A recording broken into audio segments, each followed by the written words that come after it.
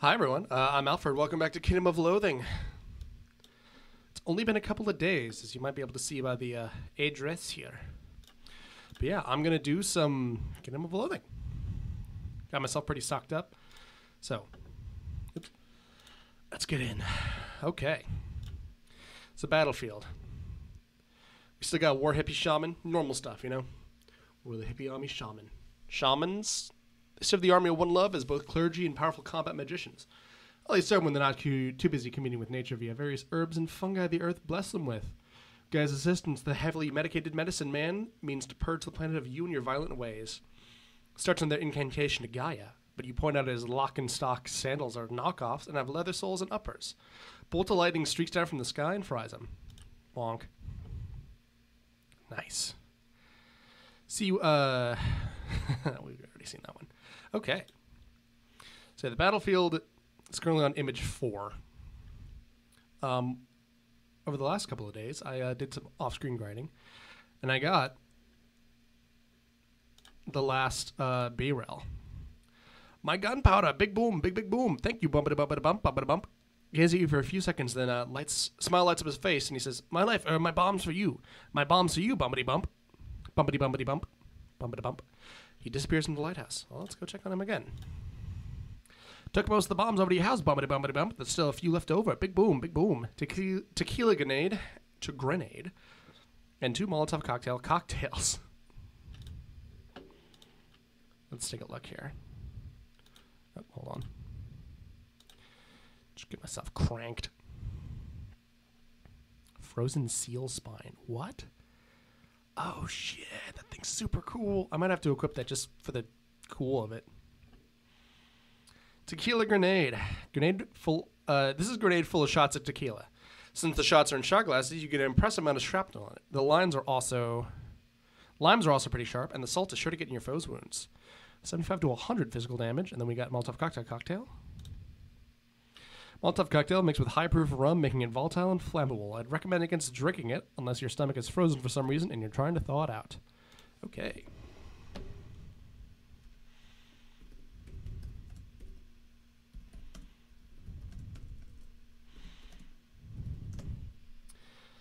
All right, let's see where we are on here.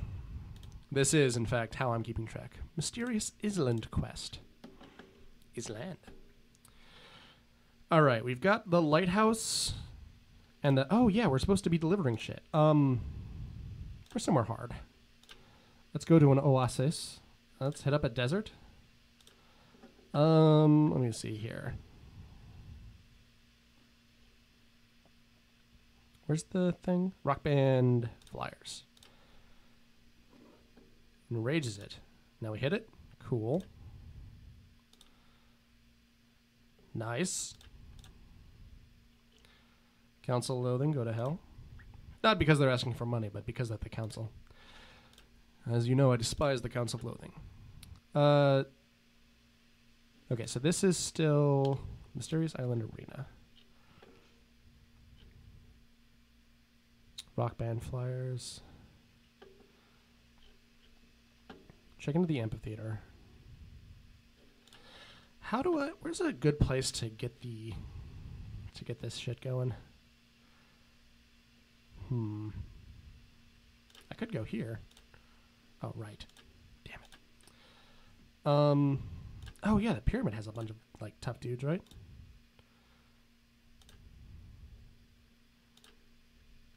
Cool. So then we can just get some more of this going, right? I want to get at least the first one, just so I can see how much it's actually going to take. Oh, whoops, didn't even do it.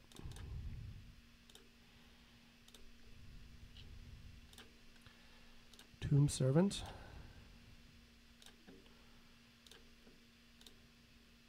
All right, let's take a look.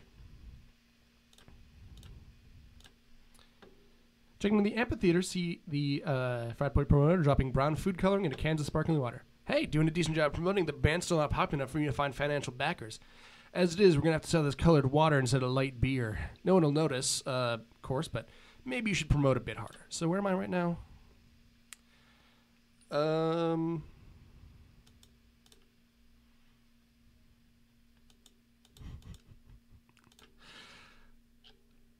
it's this one, right? Okay, so this is the second. And then there's a third, fourth, fifth, and sixth. And the sixth is the last one. Okay.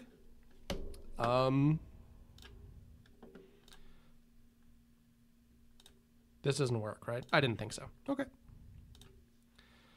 Yeah, let's fuck him up. See one of the Fortunate 500, make a quick call on the cell phone. Some mercenaries drive up, shove 3 hippies in their bitchin' meat car, and drive away. All right. So I want to see how... Kills per fight. So I've done 2, right? So I should be getting 4 kills per fight.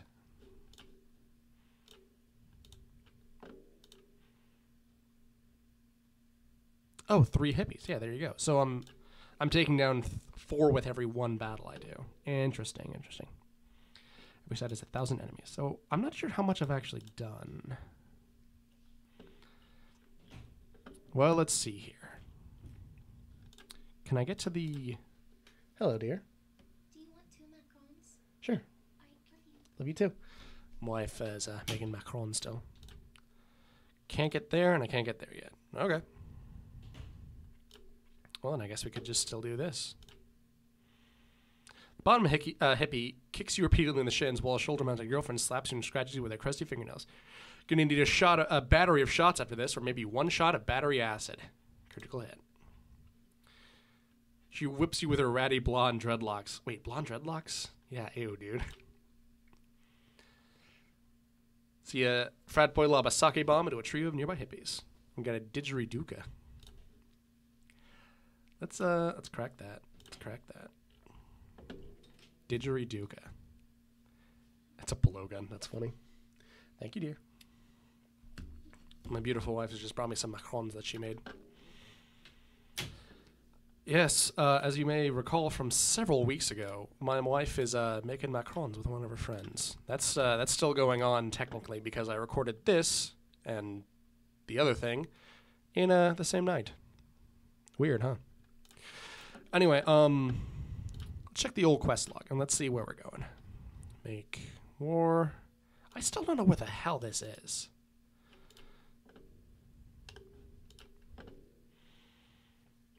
Let me just see here. 64 hippies. 64 hippies. 64 hippies. So I'd only have to kill like 8 of them, right? And then...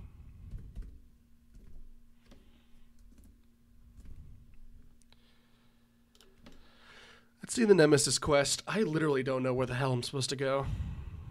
All right. I already got the epic hat, right? It's the Scalp of Gorgolock? Yeah, Scalp of Gorgolock. Okay. Sometime after that, 4 thugs. Menacing thug. Have I even fought one of these? I don't think I have. How do you get them to spawn? Any adventure after you defeat the Nemesis in the dank and dark and sinister cave.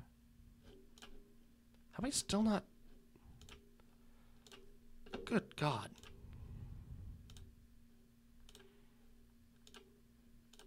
Okay. No. Okay.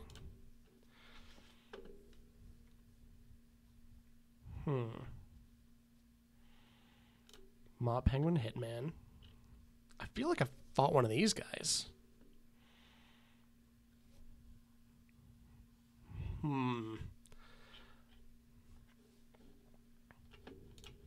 Okay. Hunting Seal. I feel like I fought one of these dudes as well. Okay. Dire Hell Seal. I think I fought this guy. Secret Tropical. Wait, I have the Adorable Seal Larva, don't I? That's how I got the Adorable Larva Seal.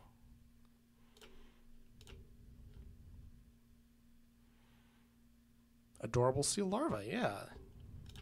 What the fuck? What's happening? Wait, does that mean that it's in my inventory? What the hell is it called? It's in here, right? Bag of animal bones, right, yeah.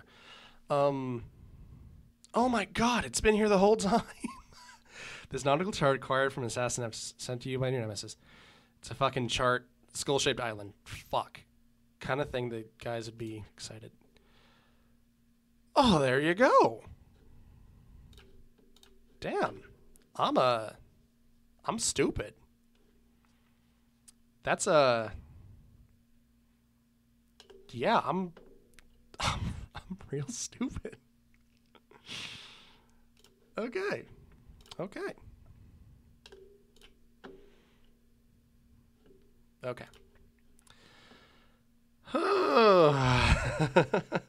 Well, let's take a look here. Palm tree shelter. Ah, shading your eyes, you peer at the top of the palm tree.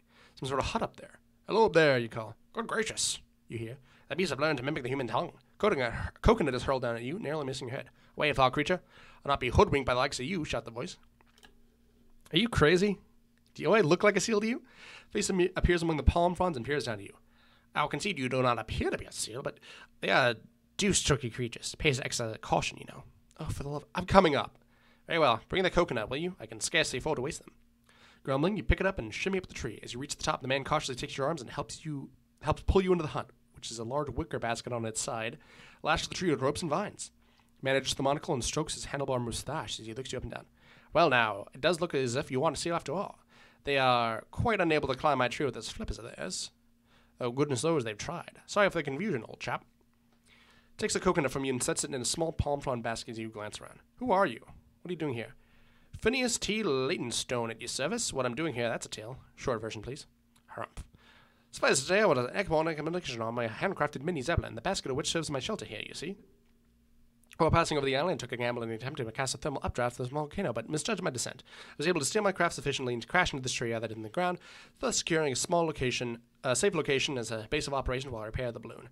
Just to the pile of the scraps. Collecting hides and sinews from the seagulls I can catch, which should be sufficient to get me off once more. I have a large enough quantity. Now, quid pro quo and all that. What is your story? I'm here for the seals. They're the scourge of my homeland, and now their leader, the infernal hell seal Gorgalock, has followed me to Loathing. Time to settle the score. Goodness gracious indeed, that's exciting, Phineas exclaims. What's more, I believe our meeting may be a true mutual benefit. My braver moments, fueled by desperate weariness of a seagull and coconut-based diet, taking a brief and cautious prowl into the jungle for additional provisions.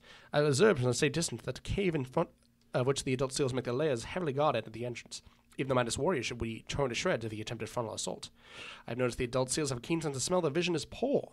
Given my expertise in leather work and proper raw materials, should be able to fasten you a costume mask a human smell, while simultaneously being near enough in shape to a seal that fool their eyes. You should be able to bluff your way past the guards and get into the cave proper, where your resistance would be less severe. What do you get? You bring me a few extra hides, then above what is needed for the costume, I can complete the repairs to my Zeppelin. Alright, sounds fair enough. That's a deal. Excellent. Now I'll need hides, of course, plus brains to tan them with, and sinews for sewing. Half dozen of each. They need to be fairly intact, so avoid slashing the seals to ribbons or setting them on fire as such. We'll need these materials from adult seals specifically. Thought that you said all the adult seals were in the cave. On occasion, they leave the cave to check on the young. You can attract their attention somehow? Alright, see what I can do. Splendid. Good luck and good hunting. Alright, let's go to the brooding grounds. Ooh, man, a lot of reading this episode. You creep up to the section of the rocky coastline where the seal pups frolic. Guard them cautiously from behind a boulder. May sound like cowardly behavior for a staunch northern barbarian, but take into account that frolicking in this context means gleefully and violently tearing the limbs off of and then disemboweling any of their number that look to be slightly weaker and inattentive. Hell seal broods reduce themselves to about a tenth of the original population in the first few weeks after they develop their claws and fangs and leave the protection of the mothers. This leaves a small pack of extremely strong, fast, wily, and above all, violent seal pumps who are intelligent enough to recognize the fact that even if they manage to defeat one of their siblings, the fight would weaken them enough to make them easy prey for the others. Thus an uneasy truce develops, as well as a tendency to sleep with their eyes open, at least in time, until it's time to leave the spawning ground and stake their own territories. This brood appears to be nearing this stage. Most of the pups are watching each other warily and growling when they get too close. And fights break out sporadically. There's still quite a lot of pups here, meaning the initial brood was large, or the pups uncommonly strong. Since Gorgalock probably fathered all of them, either of these or both could be the case. The upshot of this is it's not somewhere to be shouting your battle cry and charging in club upraised with a damn good reason. Hell seal pup. Oh, it's so small. Young seal is nearly ready to leave the brood nest to be a big shark in its own pond instead of a piranha in a small... Alright, metaphor went off the rails pretty fast. What I'm getting at is this little seal may not be as dangerous as a fully grown one, but it's certainly capable of tearing you a new orifice. It sinks its needle-sharp teeth into my face and then gives me a quick exsanguination. Shit. So yeah, I did read ahead. I need to... Let me see here.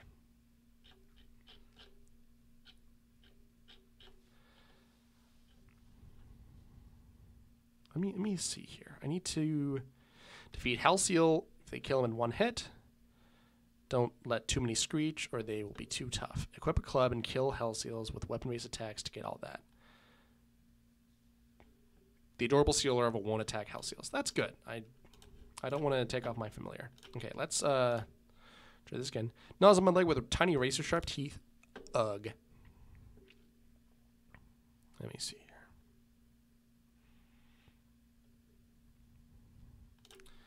Does this do anything? It does 1 damage. Hellseel gives me an aggravated look, raises its head and emits a high-pitched screeching wail. Loud growling noise somewhere nearby. Uh-oh. Cuddles next to you and says, Mama? Aw. Tries to fin slap me, but you're finished being slapped. Chadwick glances at your opponent with big brown eyes, blinks a couple times, and curls up for a nap instead of attacking. Cool. Okay, so... Hellseals. Don't let too many... Okay. So where do I get the Hellseals? The Hellseel pup, okay. High-pitched wail, okay. Hellseel claw, interesting. So do I go here? Approach the cave, but a large growling causes you to stop short. Enormous pairs of glowing red eyes are visible in the darkened entrance. Back away, deciding that discretion is the better part of etc. Okay, did a wail. Got a Hellseel claw. Sinks those needle-sharp teeth into your knee, your chi gets a quick adjustment. Okay, how do we get... Are these seal shapes? Okay, Hellseel pup. Hellseel pup. Hellseel pup. Okay, how do I... Mother Hellseals. Let's see here. Okay.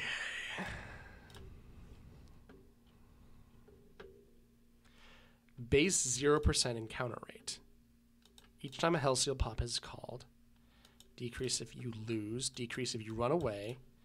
And they're reset at rollover. It's not increased. HP is not increased.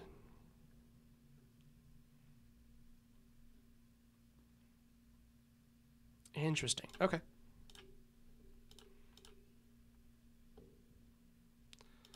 It did a squeal. There we go. Oh my god! Have you ever heard the adage, never get between a mother bear and her cubs? There's a similar one referring to the Loathing and Hellseals, which goes, never get between a mother Hellseel and pups, and if you've been killing the pups in question, I hope you have a spare stash of internal organs close to hand, and maybe a spare torso to put them in. She gives you a sound spanking with her fin, then she sends you to the corner to think about what you've done. I lose a shitload of health points. Jesus. Clubfoot. Rock band flyers. Let's get dangerous here. Okay. Lunging thrust smack. Oh yeah. Whew. That was not easy. That was definitely not easy. Let's go heal.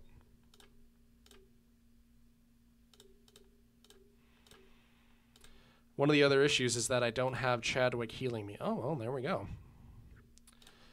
Another one. Sits down to watch our afternoon stories, leaving you with a few moments of peace. Right. Flyers. Pipe. Ooh, that's not good, huh? Shabooms. Hellseel sinew and claw. Nice. I got a muscle point.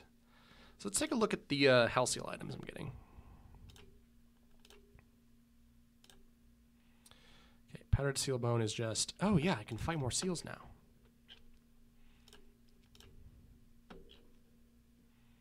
Powdered... Seal blubber candle. And then powdered seal bone. Make as many as possible. Shabooms. Right.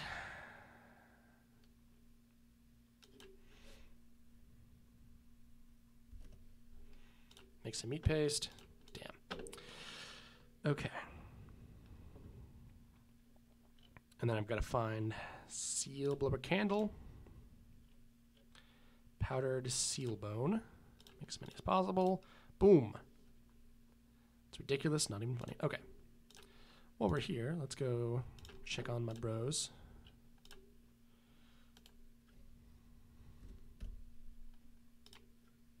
$70 candles, nice. Anything to say? Nothing, huh? Oh, Christ, I'm still doing that, right? Jesus. Let's check on the island arena while we're here. Hey, fat boy concert promoter talking with a couple of burly cigar-smoking penguins in tuxedos, though it's hard to tell. Hey, doing a great job promoting the concert.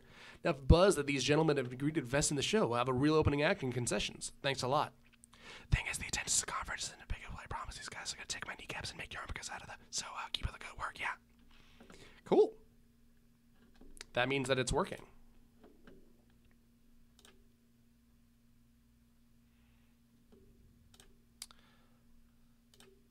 Let's keep it going then, huh? Nice. Actually, this is probably a good start. I'll see you guys next episode. I've been Alfred. This has been Kingdom of Loathing. And again, this is entirely free, no matter what. So yeah. Thanks. See you guys next week.